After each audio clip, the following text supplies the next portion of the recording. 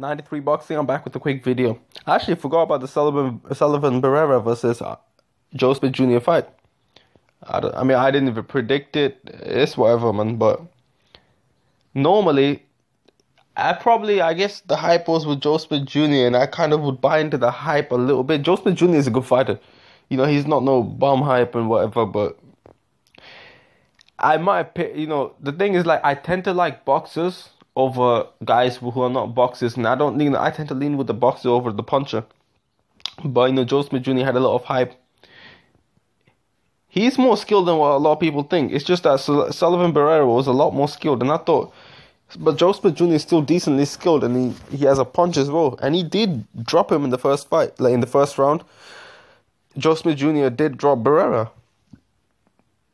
Smith also went on to the second round, but this time he couldn't carry out his success. From round 2 all the way to the end of the fight, like literally, this was like a boxing masterclass. Like, honestly, it was not competitive. It was like Joe Smith Jr. was kind of waiting. I guess he looked like the effort wasn't like he wasn't giving a shit or what. Like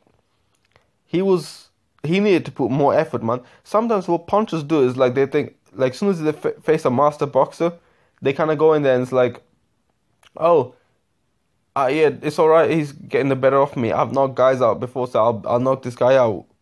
There's plenty of rounds left for me. But that thing is, time goes away quick. You really have to set up those punches. You can't just wait. You have to set it up. You have to go to the body. You have to maybe cut the ring off and shit. Sullivan, and you have to try slip and shit. You have to put effort. Punching power is not everything to win. And now you can see, Sullivan Barrera, when he fought Andre Ward, wasn't really considered all that. But Sullivan Barrera now needs to be considered something great. Andre Ward is definitely a pound-for-pound fighter, man. And anyone who disputes that, Andre Ward is having a good time, man. He's getting his shine now. He beat the fuck out of Kovalev. Now, people are realizing how good Sullivan Barrera really is. And, Sullivan Barrera has a good amateur background. Him being a Cuban. And now he's getting, Andre Ward definitely beat Barrera, who was a good fighter, man. No doubt, man. I actually never thought Barrera was this good of a boxer. I'll be honest with you. So this fight to me was a little bit of a shock. Even if Barrera won, I would think that it would be competitive. But to me, this was not that competitive at all, man. The first round was the only exception. Let me know what you think. Let me know who you think Joe Smith Jr. should fight. I think he should fight Kovalev, to be honest. I want to see. They're both punchers. And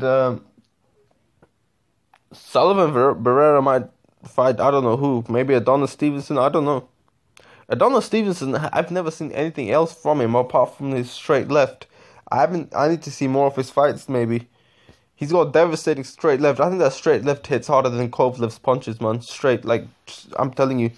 But that's the only thing I've seen. I haven't seen anything from him. But let me know what you think. Let me know who you think these fighters should fight. Sullivan Barrera is a great fighter. He proved himself. Andre Ward shows this shows how good Andre Ward really is. Let me know what you think. 93 Boxing. Don't forget to subscribe. Comment down below. Like the video. I'm out.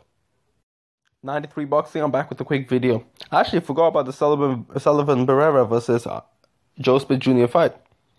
I didn't even predict it. It's whatever, man. But